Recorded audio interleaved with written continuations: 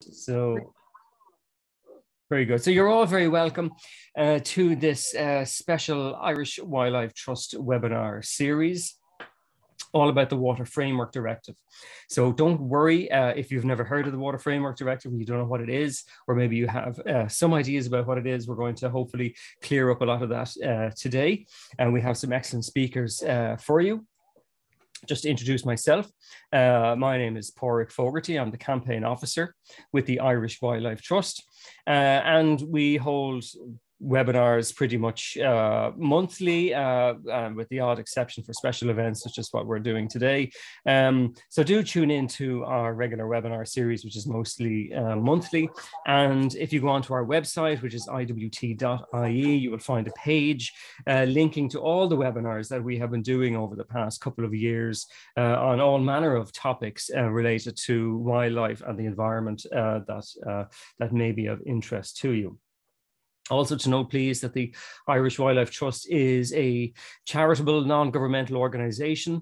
If you want to support our work and what we do, and which includes holding webinars like these and having them free and available to people, please do consider joining and becoming a member of the Irish Wildlife Trust. It's a relatively small annual fee, and you'll get a copy of our magazine and enjoy the other benefits of being a member. So go on to iwt.ie for that. Now, this webinar is recorded, as I've probably already said, and it will be on our website later. So if you do know other people who are interested in it, that link will be available. So today we're going to talk about water, and we're kicking off this series on the Water Framework Directive. We're going to hold a webinar similar to this one every Wednesday for the rest of this month. And that's because this month is marking the culmination of a process of public consultation on the draft River Basin Management Plan that is being produced by the government as part of its requirements under the Water Framework Directive. And so that public consultation is open, and organizations like our own will be making submissions to that. And of course, it's open to anybody to make a submission and to highlight the importance of water to your area and to yourself indeed, and to make your voice heard with the government. Now, we live in a time of crisis, and it can seem like there are crises coming at us from every direction. Not only with security and energy and climate and biodiversity, but also water. And these, of course, are very much linked to the other crises that we have at the moment. And it's very important that we see the protection of our water as part of, not only part of the problem, but as part of the solution to our other crises that we face. And central to our response to this water crisis is the Water Framework Directive. It is the central piece of legislation for over a decade, nearly 2 decades, I think, since it was first brought in by the European Union in achieving good status for our water bodies. And I won't go into that too much because our guests will give us more detail on that.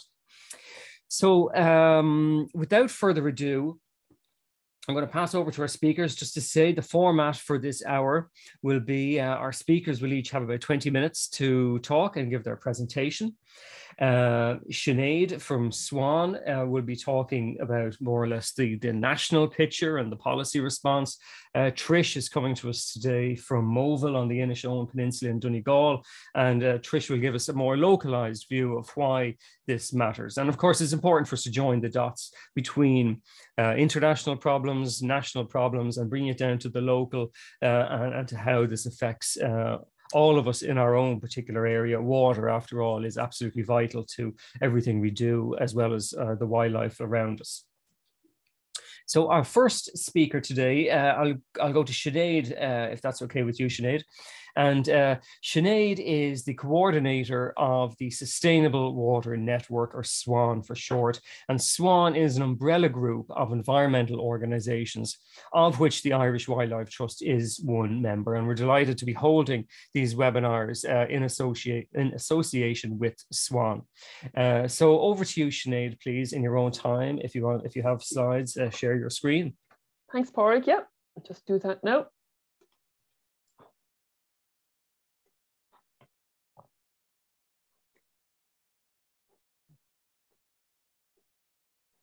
Just need to get back to the start.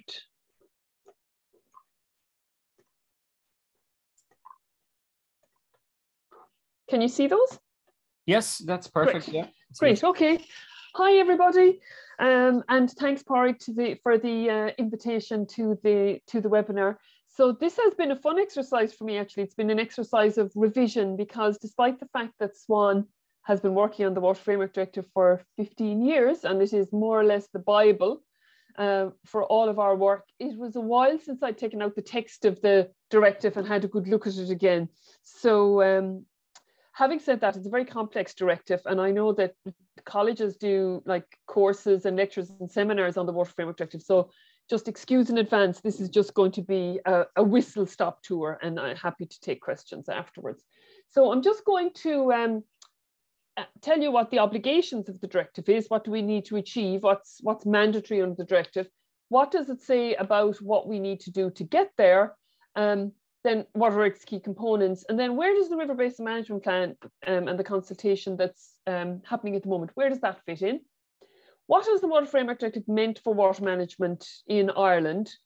And then how has it been implemented? And I'm going to provide some comments from SWAN's perspective as to how we feel that has gone, some assessment, and then some recommendations at the end for a River Basin Management Plan that we would see us Ireland getting back up to number one, which is the objectives that we need to achieve. So what's the Water Framework Directive? There it is there, the document itself. It's with the full title, EC Directive 2060 EC, establishing a framework for community action in the field of water policy, the Water Framework Directive. It came into force in 2000. Hard to believe it's 22 years ago.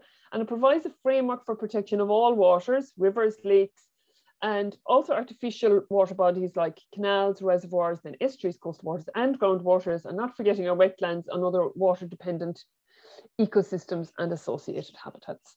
And it's one of the most comprehensive and progressive pieces of legislation. I might be a bit biased, but I think to ever come out of the EU, and I actually am not sure that it would even get through now.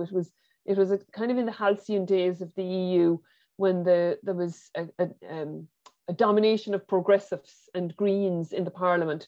And it's been heavily criticised since for its unrealistic level of ambition, which of course is, you know, we have held, and our colleagues in Europe have held many member states to account over. So the first cycle ran from 2009 to 15, and then it runs in 6-year cycles, and we're now entering into the third cycle, 2022 to 2027. So then what do we have to do under the directive? So this is slightly paraphrased, but more or less straight from the law itself. We have to protect and where necessary improve the quality of our inland and coastal waters and our groundwaters and wetlands. And this is an important one, and we're breaking this rule all over the place in Ireland, prevent their further deterioration from the baseline of, and there's been some legal debate about this, but I think it's more or less agreed 2009 is the baseline year. It was the first year all the waters were characterized in Europe. Then we have to achieve good status, and I'm going to tell you what that means exactly for all those waters by, oh, look at the naivety of it, 2015, my God. We were actually working towards that. Then 2021, and now the ultimate deadline is 2027. Now, there are certain exemptions to that under criteria that are set out in Article 4, but they're quite strict, and you have to put forward a case. The member state has to put forward a case in the River Basin Management Plan to be allowed to do that. It's a bit like the overriding public interest clause in the Habitats Directive. Then member states have to promote the sustainable use of water, reduce pollution by hazardous chemicals, and lessen the effects of flooding and drought. So I'm going to focus mainly on the first two. So what exactly is good status? So in the directive, status is divided up into high, good, moderate, poor, and bad. And the pass and fail is between good and moderate there. And the arrows with the red line through them shows that there's no deterioration is allowed. So to tell you what good status is, which is like passing the Water Framework Directive, I have to first tell you what high status is, because everything is defined in relation to that. So high status is happy fishies. There has to be no or only very minor anthropogenic alterations to the biological, physical, and hydromorphological quality elements in a water body from what is deemed to be undisturbed conditions. And then good status is only low levels of distortion and very slight deviation from normal conditions. So that's basically, you're only allowed to have a slight deviation. Anything below that over there on the right in red goes from, you know, moderate deviation to extreme, and that's, none of that is allowed. That's a fail. And this is where it gets quite technical and we don't have time, but I'm just going to take rivers as an example. And how do you decide, you know, how does the EPA decide what good status is in a river is? And the directive is very prescriptive on this. It has quite a detailed annex, Annex 5, that tells scientists exactly how to do that, more or less. So it's divided into biological, physicochemical, and hydromorphological. And all of those different elements have to be monitored and tested for. So under biology, then that would be phytoplankton, so microscopic plants, macrophytes, they're the bigger plants, phytobenthos, the plants that grow at the bottom of the river, and then benthic invertebrates, the bugs in the river, and fish. Physicochemical is things like pH, temperature, dissolved oxygen, and then hydromorphology, bit of a mouthful, that means the hydrological regime, the flow in the river, then the continuity, how, you know, whether there's barriers in the river, is the river connected to its floodplain, and then morphological conditions, is the river natural or is it channelized, and does it flow in a natural way?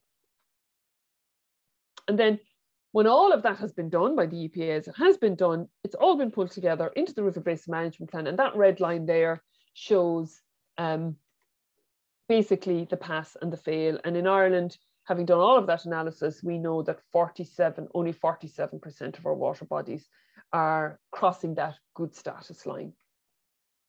So what else then does the Water Framework Directive require for us in order to get to good objectives?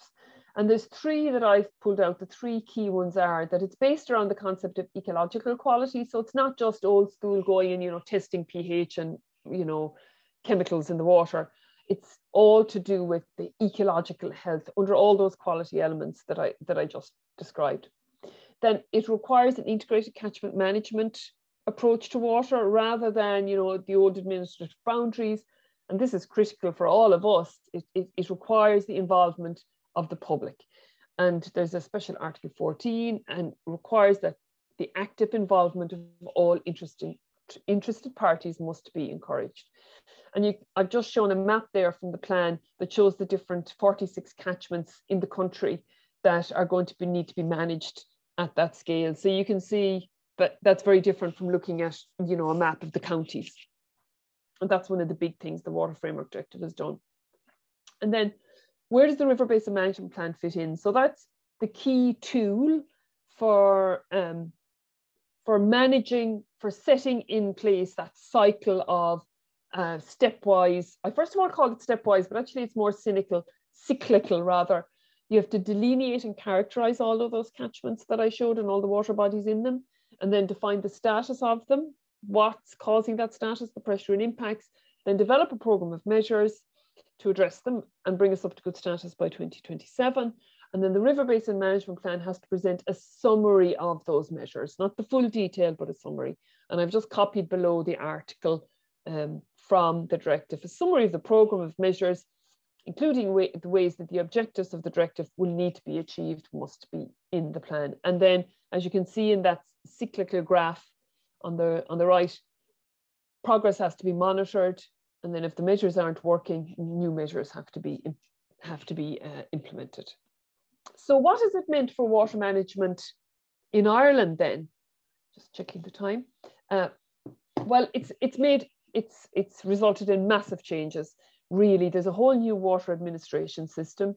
There's a new EPA catchments unit, and there's a new website, catchments.ie. There's the establishment of a new local authorities water programme with 14 community water officers. There's a new agricultural sustainability advisory program. There's the National Water Forum was established. And then there's been the establishment of catchment groups and rivers trusts that I think Trish will speak more about, but definitely has been encouraged, if not fully driven, by the Water Framework Directive. And then the establishment of SWAN was also driven by the introduction of the Water Framework Directive. So it definitely has changed the water landscape in Ireland for the better.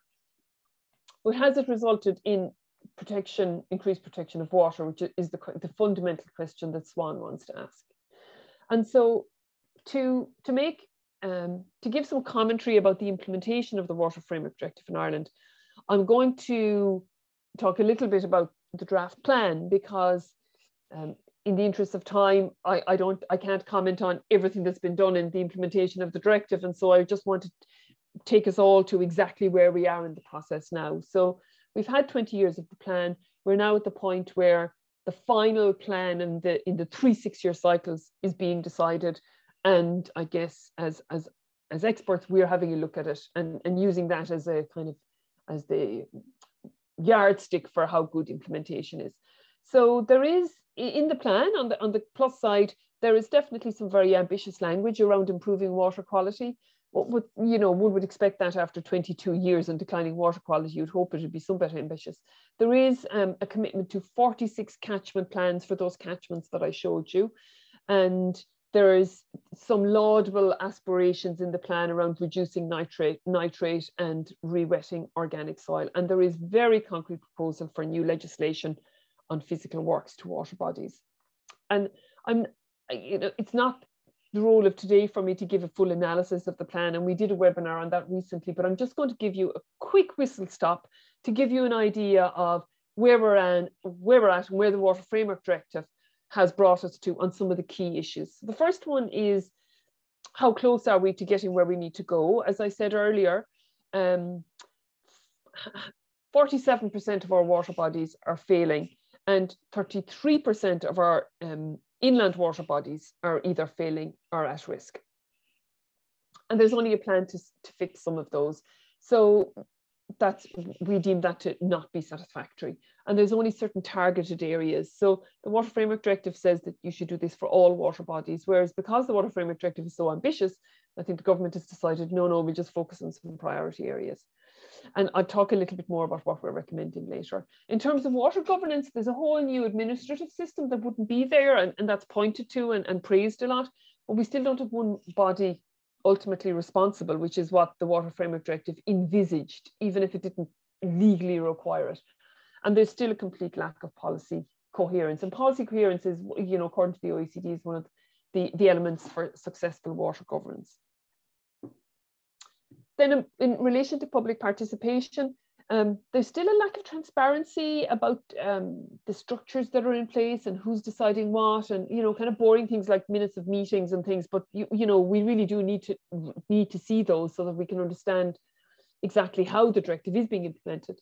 And then there is some support for Rivers Trust, and I'm sure Trish will talk about this as well. But it's very modest. And there's still no real program for integrating stakeholders to get involved in water management at local level or at regional and catchment level. And the National Water Forum that's been established at national level is very, very welcome, but we're not really seeing the recommendations feeding through to national policy. And then I have two last ones. I just want to touch on agriculture, because how could you not, with the day that's in it and all the controversy that's going on at the moment? It is the predominant pressure. The water bodies impacted by agriculture have gone up by 1/4 since the last cycle. The national herd has gone up, nitrogen emissions have gone up. The increase in herd is linked to the increase in water pollution. But yet the river-based management plan mostly relies on CAP and nitrates, the Nitrates Action Programme. There's a continuation of the ag-food strategy and this trajectory of increased intensification. And there's no assessment for water impacts before the derogation is granted. And there's no management really of intensification and vulnerable catchments. And then for urban wastewater, there's 210 water bodies where it's an issue and it's causing pollution, and the plan doesn't propose measures to fix all of those. So that gets us to what we are recommending to fix it. And for the River Basin Management Plan to do what, bringing us back to the very first slide, to do what the Water Framework Directive legally obliges us to do, which is to bring all our water bodies up to good status, at least by 2027, using the measures in this plan, and to prevent any further deterioration. And so we're saying that the plan needs to be a lot more ambitious and have measures for all those water bodies. We need to have a new permitting system that would assess farms before they intensify further, especially in vulnerable catchments, through some kind of a permitting system, and using the vulnerability maps that the EPA have developed. We want a complete prohibition on wetland drainage and a national wetland restoration plan to be implemented as a matter of urgency. And that would have massive benefits for climate change mitigation and adaptation and biodiversity as well. And it seems like a basic one, but the plan has to have measures to stop pollution from those 200 odd water bodies that are being impacted almost solely by wastewater sewage discharge. We want something similar to for forestry as for agriculture. So there needs to be a sort of an assessment before planting and felling licenses are given out that makes sure that that work is not going to impact on water or puts mitigation measures in place. And then I didn't stress this probably enough earlier, but the Water Framework Directive extends to 1 nautical mile.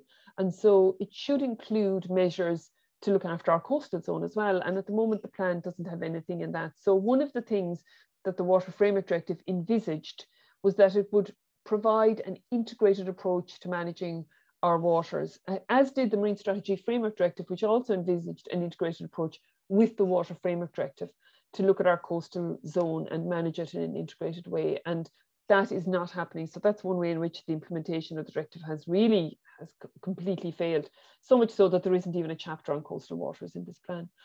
And then in relation to governance, it needs to be more transparent. It needs to be in compliance with the Aarhus Convention, as a bare minimum. And there needs to be support for those local groups like Trish's River Trust to assist them in their work on the ground, but also so that they can get fully involved in decision-making around their local water bodies. So I'll leave it there for now and look forward to questions later. Thanks, Pádraig. Thanks so much, Sinead. I think you did a wonderful job of taking something that is quite prosaic and complex and translating it into something that we can understand, because it is a big piece of legislation, but it's also, we don't want to give the impression that this is somehow a technical or a legal requirement. This is about the waterways that we know and we love, and it's about the water that comes out of our tap and the places we go swimming and the wildlife habitat for much of the wildlife in Ireland. So it's very personal to us all, I think. And Sinead, you might maybe, just before we move on to Trish, if I'm looking at my local river or my local lake or my estuary, how can I find out what kind of status it's in or what kind of pressures it's under? Well, there's two answers to that. I guess the official answer is you would go to catchments.ie and you would have a look. I find that I'm not great with interactive maps and things, so I struggle a little bit with that. Other people find it fine. But I would actually, an easier way to do it is get in contact with your community water officer and ask them. So it depends how much time you have, I guess. And Trish probably might be able to comment on it as well. But I'd get onto lawaters.ie, look up who your community water officer is and ask them, because you can then, because if you find out it's not in good condition, if you're interested enough to do that, you probably want to find out why. And catchments.ie is not great for that. You want to actually have somebody on the phone and ask them, like, what are the problems and what's being done about it. Is there an issue then with the availability of information and accessibility?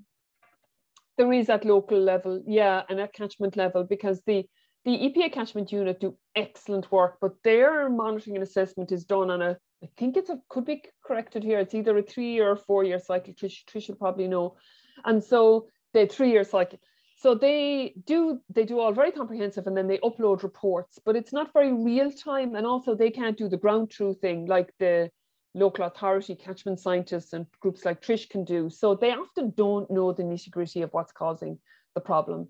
So yeah, there is definitely an issue. And we were told a couple of years ago that they were going to do catchment management plans and that they would be done in draft and then people could look at them and see what the issues were. But actually, they've taken a negotiating behind the scenes approach, which they feel is more, I can't think of the word, more practical and more pragmatic. So they don't really want local plans that are going to kind of say, there's an issue with forestry here, because then people will be annoyed. They prefer to just go to the Forest Service and have a quiet word, you know, sort of work within the system. So we've been highly critical of that, and we're very much welcoming the River Basin Management Plan, saying that there are going to definitely be 46 catchment plans this time. So hopefully that transparency issue will be addressed. Yeah, that's very important. Obviously, if public participation is supposed to be central to it, people need to have the information to act on. Mm-hmm. But thank you so much for that, Sinead. I'm going to hand over now to Trish in Donegal. And as you would have seen from Sinead's presentation, the country is divided up into catchment areas. And of course, every catchment has its own issues and its own individuality. And Trish is working for the Inishowen Rivers Trust and will give us an idea about how these principles in the Water Framework Directive are applied at a local level. So over to you, Trish, in your own time. Great. Thanks very much, Porg. And thank you, Sinead, for that very kind of high level synopsis of the Water Framework Directive and the River Basins Management Plan. I'm going to bring it right back down, and I'm going to give you some just feedback really from the community, from what we hear on the ground when we're working with people. So just to give you a bit of background from myself and why I've been asked to do this, I've been working at a grassroots level with people in the community in water-related projects for the last good few years now. I started off with Celebrate Water about 11 years ago as a community-based water group that was just exploring ideas around water and encouraging people to get more involved with water. And our strapline at that time was connecting people, place, and nature, which is still so relevant for us because it is all about that. It's getting people to turn back towards the rivers and the seas and understand nature better. So the Celebrate Water led to the formation of the Inishowen Rivers Trust. And the Inishowen Rivers Trust has been working for the last 5.5 years in Inishowen to build awareness, to engage communities in projects and learning more about water. And running a few projects, for instance, on flooding. And we're running a buffer zone project at the moment as well, invasive species, tree planting, things like that. So I'm also involved with the Donegal Public Participation Network in the Environmental Linkage Group. So I'm the convener of that. And so I get the chance to talk to a lot of people there as well across Donegal about the kind of issues that they have. I'm involved with Inishowen Whales and Dolphins and Coast Watch, so that's my coastal input there. And also, and more recently, I've been involved with the setting up of the iCatch network, which is a network for catchment organisations and rivers trusts around Ireland. So at the moment, we've got 15 members, and this is really a forum from which we can come together to discuss the issues that are most relevant to us. So that's been very successful to date for us. So in terms of when you're talking to people on the ground and what people's understanding is of policy and legislation, I would say that the Water Framework Directive is recognised by the community as a significant piece of legislation, but how much they understand about that and how much they see the connections with all the other EU pieces of legislation is not clear. I mean, and it's going to vary dramatically. A lot of the people, you know, when you're talking to people who are into this kind of thing, they're into the environment, they're into their rivers and coasts and biodiversity, they do know about this, but then a lot of people on the ground, they don't have the time, or it's not really something that they're interested in. So even though it is a title, let's say the Water Framework Directive, it's out there, how much people understand about that is probably a bit more limited. So the River Basin Management Plan seems to be a bit more recognised within the public. And that has definitely increased in traction since 2015 in particular, and as a result of the work of LawPro. So during the second cycle, when LawPro was set up and the community water officers came onto the ground, that has been a really big plus for people to understand what's happening on their rivers. So on the ground, we see a lot more conversations now about water management, and it's been, it's been very interesting listening to those. Sometimes they go off, people go off on tangents. It's kind of trying to keep people focused on water management, but it has been very, very interesting to see where people's interests lie on that. But one thing that I would say, and this has come through particularly through PPN and talking to landowners on the ground, that there is an increased awareness of the deterioration. People are seeing it, people are saying it. And although Sinead said earlier there about 2009 being sort of the baseline for when we're starting to characterize our rivers, people talk beyond that. They talk to the times of their grandfathers and their fathers and what the rivers were like then. And there's a huge difference. And people recognize that. And the older people in particular will talk about that a lot. But also we do get it from younger people that the last 10 years has seen a significant decline. So people are very cognizant of the fact that things are getting worse. So what relevance has the legislation for us on the ground? Well, I suppose it provides that information and that snapshot of the status. So whenever the indicators come out every year and people get to see what the deterioration is, what's improved, what's deteriorated, that's very interesting for people, and that gets media attention, and that's important. And catchment certainly is a really excellent resource. The public participation is getting a lot easier now, and that is as a result of the River Basin Management Plan, really, and the work of LawPro. So it's much easier for people to actually ring somebody up and talk to them. And just Sinead's point there about the community water officers, they do a fantastic job, but they are very much under-resourced. We've got one community water officer for Donegal, Jimmy McVeigh, and he's really brilliant at his job and very easy to chat to, but it must be incredible the amount of calls that he gets about issues.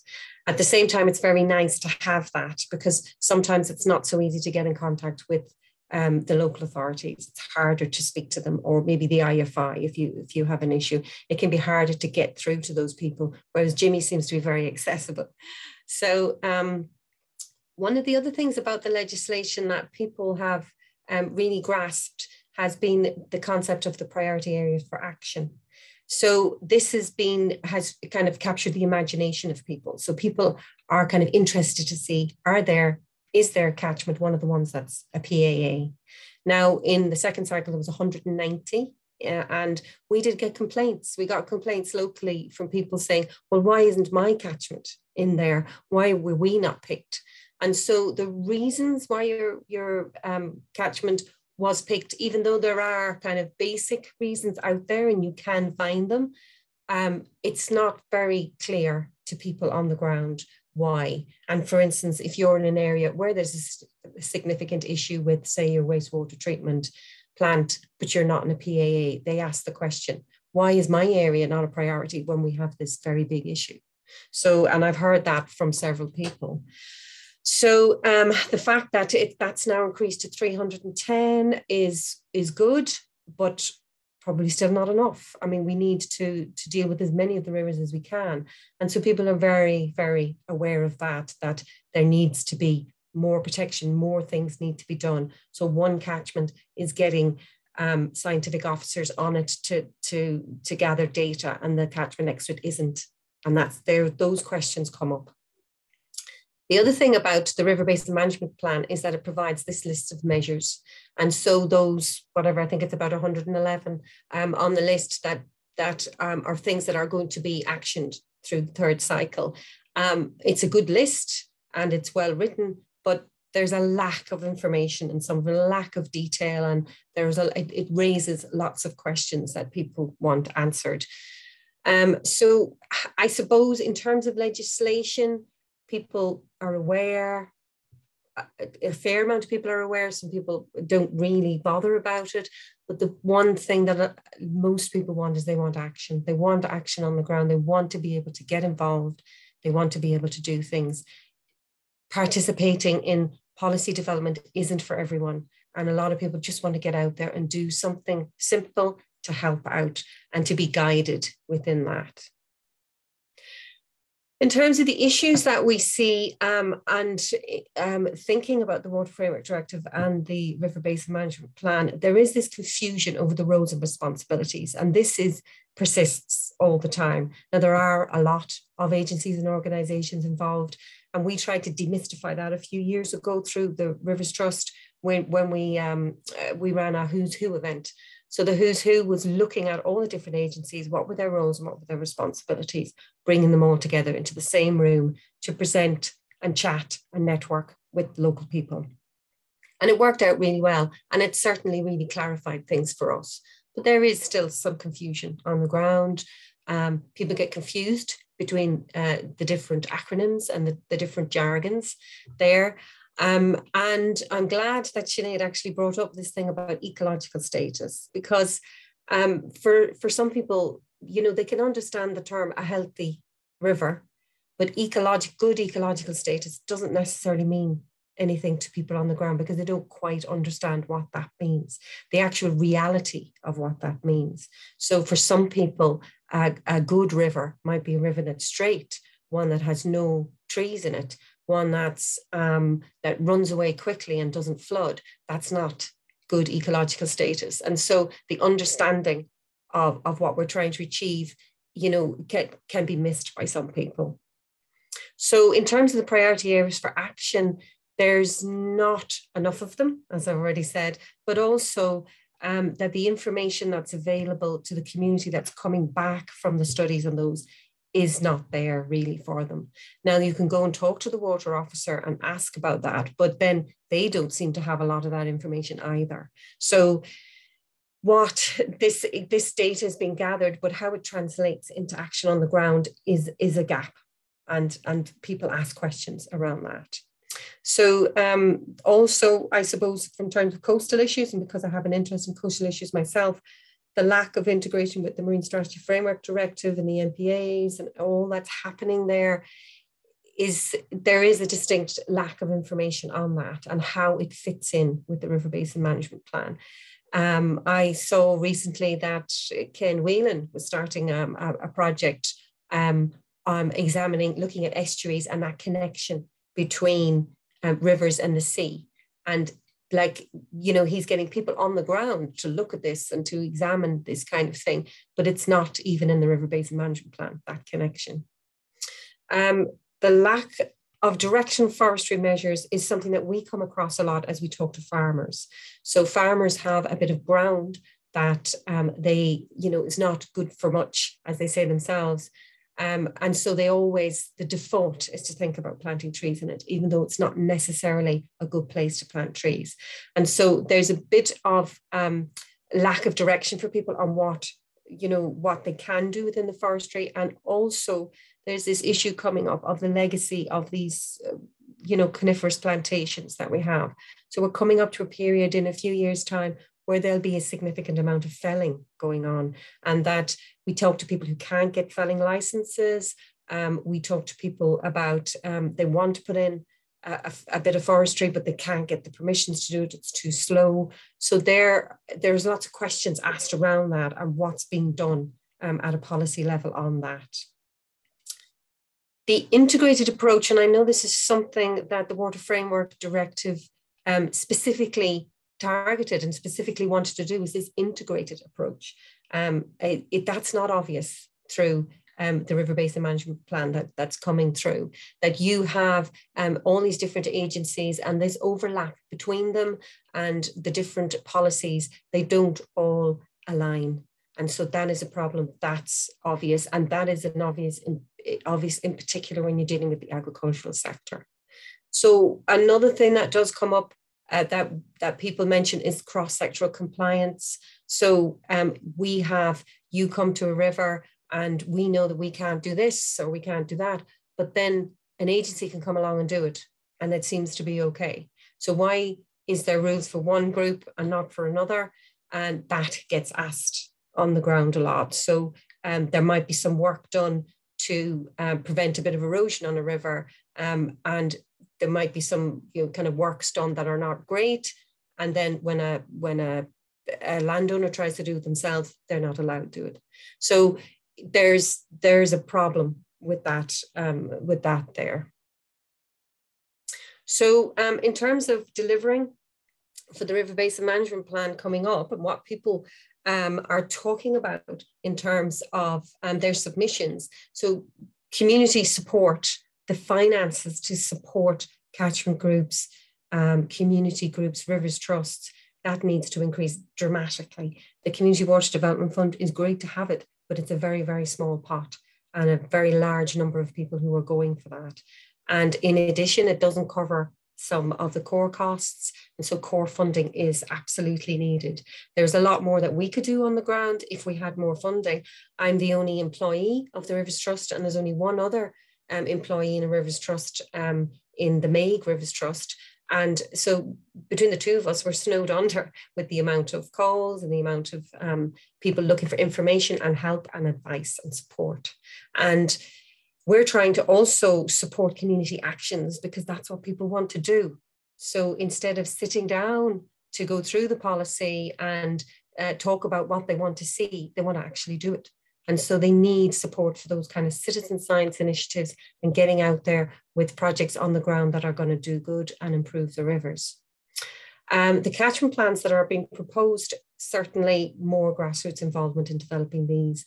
There is a very strong ecological knowledge out there, and people have this, generations of knowledge about their rivers, about how they used to work, what they used to look like, because a lot of the times we don't know what they used to look like. So there's a lot of knowledge inherent in the community that can be harnessed there, and that would be done by bringing people together to do that. So this educational thing also needs to be improved. So general community and public awareness needs to continue very much so, and particularly it would be great in the farming community. I know there's been some moves on that, but that's something that needs to increase too, and that we have this alignment with agricultural policies and what's happening with the River Basin Management Plan. And also within schools, there could certainly be more discussion around the River Basin Management Plan, the Water Framework Directive at primary and secondary level. So, the policy, you don't have to talk about policies at primary level, but you can certainly start to introduce bits of jargon. The words catchment and hydrology and hydromorphology, these are all things that we talk about all the time, but that those kind of terms need to come into more general conversation, that people understand these concepts. So overall, I think that there's a holistic approach needs to happen. There's so many different aspects of it, the biodiversity, the climate change, all the water quality stuff, it all needs to come together and not be done in silos. And there needs to be increased compliance around that. So in summary, I would say that, we'll continue to encourage the public to get involved. LOPR have been doing a really, really good job on that.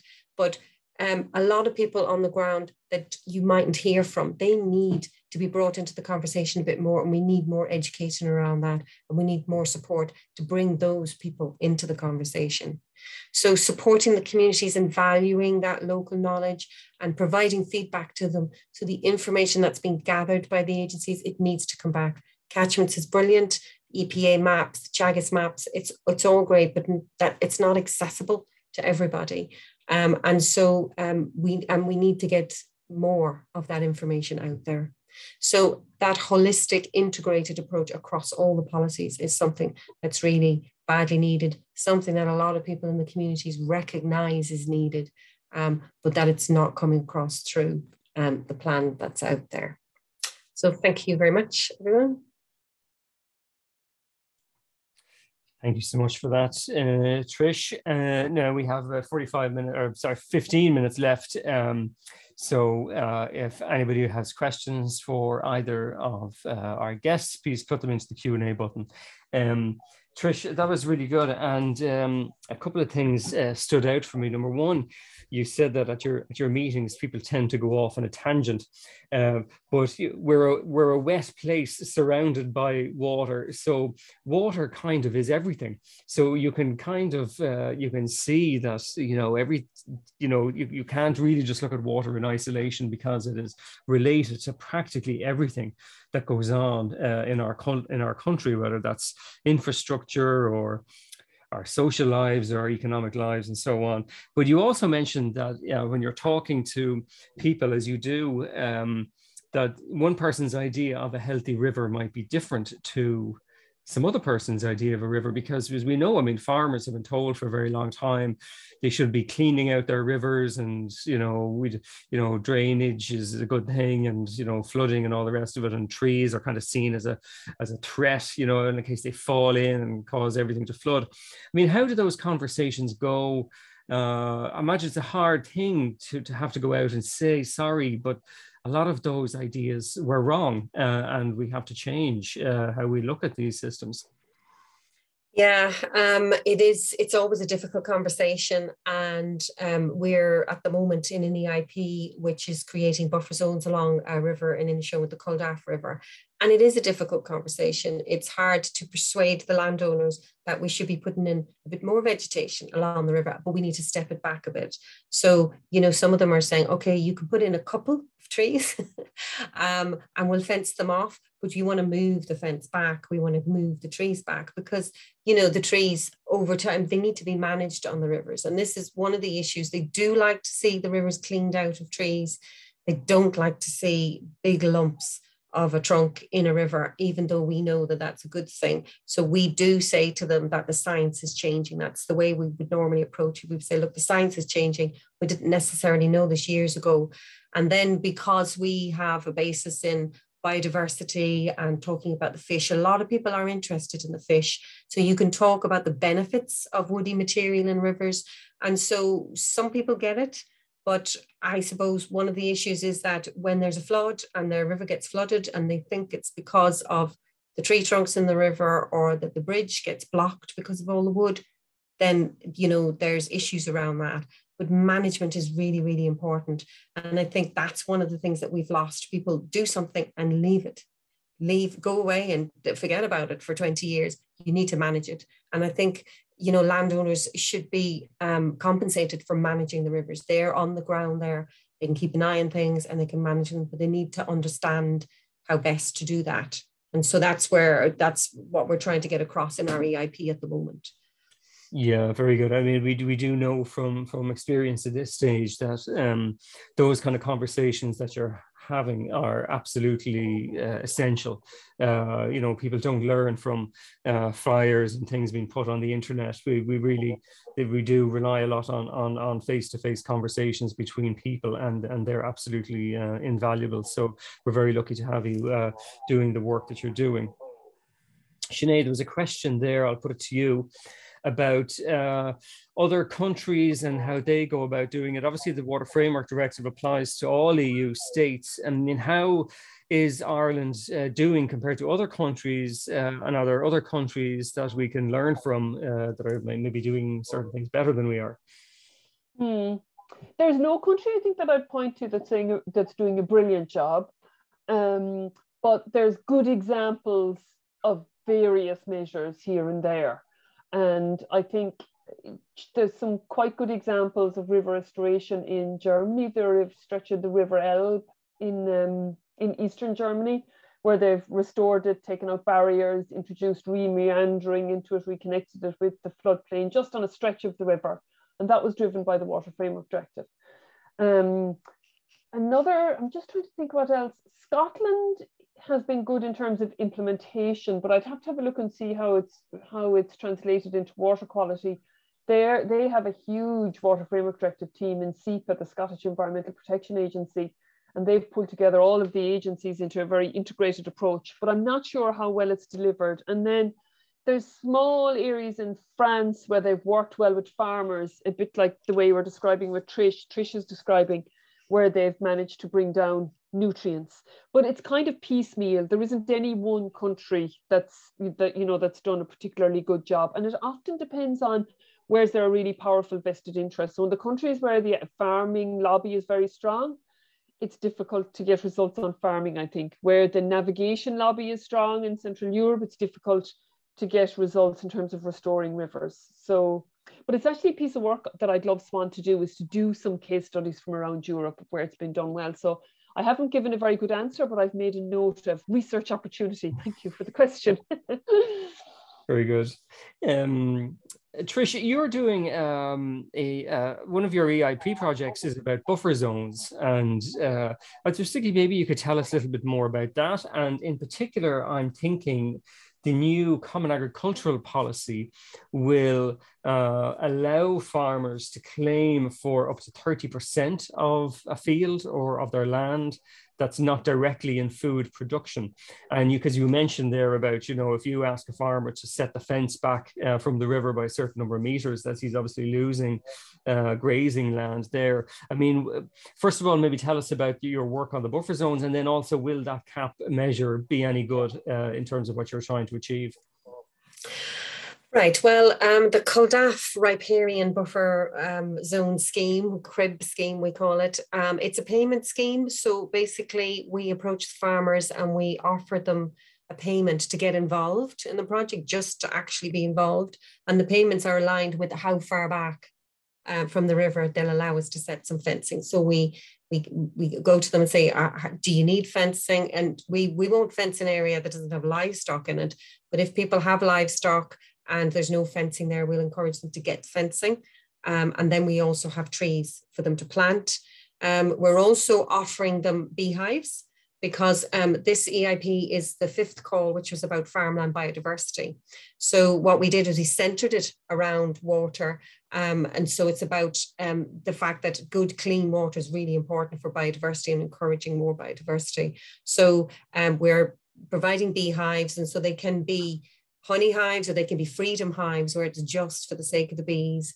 We're offering wildflowers, and we're also having this discussion around farm drains. So we're talking about the drainage, and we're talking about how to filter the water before it gets into the river. But we're seeing a lot of issues on the ground. There's a lot of drainage, and really, a lot of people just drain out the field and they cut straight drains, normally along the edge of the field as well. So they are, carrying the nutrients down. And so we try to have that conversation about trying to filter that out, first of all. And so we would use nature-based solutions to do that. And we have some techniques that we would show them on that. And also we're talking about silt traps and ponds. But I mean, there are issues. We see issues around roadways, farm roadways, and national roadways, that there are campered in the wrong way, and that people, that there are crossings on the rivers as well. So that's an issue, and how to deal with that. They are difficult issues to deal with. In terms of the cap, what's coming forward, there was some reluctance, I think, at the start. We found that people are waiting to see what happens with the cap, and they didn't want to move on anything until they knew. So they're trying to maximize their financial gains, basically. So like some farmers, the first question is around how much is in it for me. And with other farmers, it's kind of, I'm not really that keen to push my fence back. I just want to have a nice big green field, and I don't want to put trees into it. I mean, I have suggested to farmers, could you not put a bunch of trees in the middle of that field there, and it would be much better for the livestock, and it would, help with soil and filtering water. And they're repelled by that suggestion. Quite a few of them are repelled by the fact that we'd want to actually ruin this lovely, nice big field. But it's just one conversation at a time, really. The cap will provide them with more, opportunities to keep their payments and do this kind of work. And so we're really looking forward to that coming in, so that we can support them in that as well. Yeah, very good. I see a comment there from Carol, who is working in the Mulcair EIP in County Limerick and Tipperary, and she says she has 65 farmers implementing actions to improve water quality, but very poor uptake of all the buffer zone actions that are proposed. And I suppose that kind of suggests there's a cultural issue here that the idea of what, as you've been describing, what a good field looks like and what good land management looks like is a challenge. But we're also hearing, I think, that we have projects like yours. We have the ASAP project, which is run by it's funded in part by the dairy industry, sending advisors out onto farms. And we have our priority areas, but we just don't have enough of them. We don't have, they're just small numbers of people doing very good work, but it's not really enough. And maybe I'll ask you, Sinead, then. I mean, you're working at a higher strategic policy level. I mean, ultimately, this is going to require investment and it's going to require political decisions. I mean, do you feel our politicians at the moment see this as a priority faced with all the other crises that we're facing at the moment? No, I don't think they do. And the two, or let's say the three main issues, either need massive investment or there's a lot of political resistance. So with those 208 wastewater treatment plants, that needs massive investment. And Irish Water are taking a kind of a steady as she goes approach and not prioritizing those. And I'm not going to just blame Irish Water. I mean, it's the Irish state is responsible for implementing the Water Framework Directive. So that's that one. And then with agriculture, there is a drive to push agricultural production in a certain direction that, I mean, I appreciate all of the great work that's being done on the ground, but in a lot of areas where it's very intensive, there's a question to be asked as whether it's consistent at all with the Water Framework Directive. And in certain catchments, it's not. And you can have all the buffer zones in the world, and there's just too many nutrients going onto that land, especially in free draining soil in the south and the southeast. So the Water Framework Directive and Irish agriculture policy are like that. Like, it's not just a lack of coherence, it's a complete and utter conflict. And so there does need to be political appetite, I think, in leadership to address that. Now, and there's a third one as well. I'm conscious of time, and that's to do with the work of the OPW. And I saw two questions about that coming up. And this is where the Water Framework Directive, I think, might have teeth in the end. And it does take a long time. We've seen it with the Habitats Directive, 30 years old this year. The Water Framework Directive, I think, is going to eventually make its way into Irish legislation in the same way as Habitats Directive, and maybe even stronger, because there's case law now at European level to say that you can't give a permit to activities that are going to compromise a water body meeting its objectives. Now that's happening all over the country, all over the place. But there's a strong argument, and the OPW are acknowledging that now, and it's going to come in, I think, in the combined activities legislation. There's going to have to be some sort of a prior assessment for developments that may potentially have an impact on water. And we're taking, and I think is going to impact the OPW, and they can see that coming down the tracks. And they are building a bit more of that into their work. But we are going one step further, and we're saying that there needs to be a similar permitting system for intensification of agriculture. So we don't believe that farms, especially in vulnerable catchments, can continue to intensify when we already know that they're causing pollution, and that there should be some sort of permitting or licensing like there is for intensive pigs and poultry. And likewise for forestry. So, I mean, it's an evolving area. In theory, the Water Framework Directive has all the mechanisms in place to have this assessment and to put controls on unsustainable development. And this development is unsustainable not just for water, but for biodiversity and climate change as well. But we are still waiting for the case law and for it to be tested in court. So while the work is happening on the ground with voluntary measures, there's also exciting developments at a national level in terms of improving regulations. Thanks very much for that, Sinead. Now, we've covered a lot of ground in the last hour, and we said we were going to give people just an overview of the Water Framework Directive and the various issues. And I want to thank everybody for staying with us for the hour. And you'll have seen that there are, many cross sectoral and overlapping issues, which is why we're holding another 3 webinars on this issue. And next week, we're going to be talking about physical modifications and the OPW and river drainage and all that kind of stuff specifically. And we have some very good speakers lined up on that. We'll also be looking separately at the pressures on water quality, particularly agriculture and particularly wastewater treatment. And we'll be seeing Sinead back for that session in 2 weeks' time. And then we'll also be having a session on biodiversity, because we are the Irish Wildlife Trust at the end of the day. And practically all of our wildlife in Ireland relies on water to a very high degree. So it's a very important issue for our wildlife and our biodiversity.